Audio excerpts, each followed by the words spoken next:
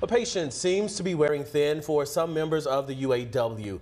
We are 5 weeks into the strike against Detroit's big three automakers. And as Dave Kinchman reports, some members are urging union leaders to get them back on the assembly line.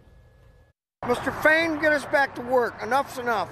Darvin Fletcher, a 28-year veteran of Ford Motor Company, with a strong message to union boss Shawn Fain. He's simply tired of being on the picket line at Michigan Assembly in Wayne. The morale is down. I mean, the first week everybody was gung-ho. And as of strike week 5, times are only getting tougher. I go with the B.B. King song. The thrill is gone. Nobody wants to do this. We're all going financially bankrupt.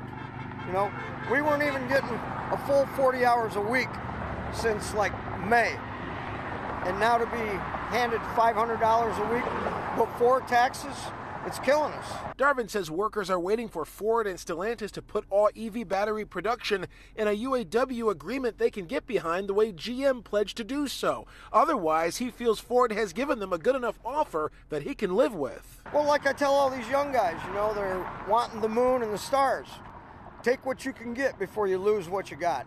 Meantime, experts watching the auto industry say the strike has prompted a widening shortage of mid-sized trucks, which were already in short supply when the strike began back in mid-September. If you're looking for a Ranger or a Colorado, it may be many months until you can actually find sort of the one you're looking for, because it will take a while to rebuild those inventory levels. We were just getting ready to launch the 2024 Ranger and the 2024 Bronco.